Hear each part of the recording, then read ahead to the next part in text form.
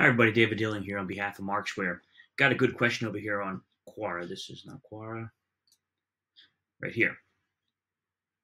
And the question is basically, how do you italicize text in InDesign? You see, I already started writing the answer. But I thought it was, maybe a nice one to share a quick little video with. So if we go over into InDesign here, I have a document set up. This is our Pantone test document, or one of many. Pantone's the hot thing right now. As our Type 1 fonts. Check the video below on how to check and find unsupported Pantone colors in any of your Adobe files that we support.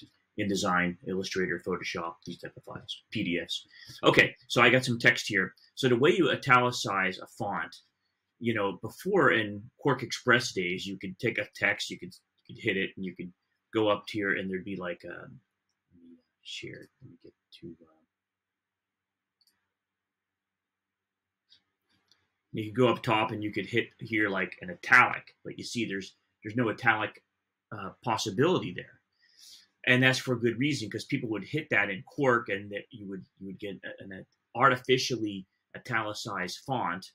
That would be a huge preflight problem, because a lot of RIPs couldn't handle it, because the RIP was looking for, in this case, Arial italic, but it was actually Arial Regular that was artificially italicized. So, but the proper way to do it in InDesign, you choose your font, whatever font it might be, for instance, Futura, and then you go here and you can choose the italicized version.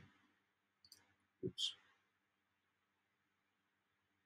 Well, you can see this is a good example. Here we don't really have, this is sort of, it is italicized, but it's too light. So you don't have the proper italicized versions. You need to find a font that suits your purpose. So if we have this one, oh, look, also no italic. You have to find a font that's good for that use. And just, simple example here, Arial does have italic, boom. And now we see the font is italic.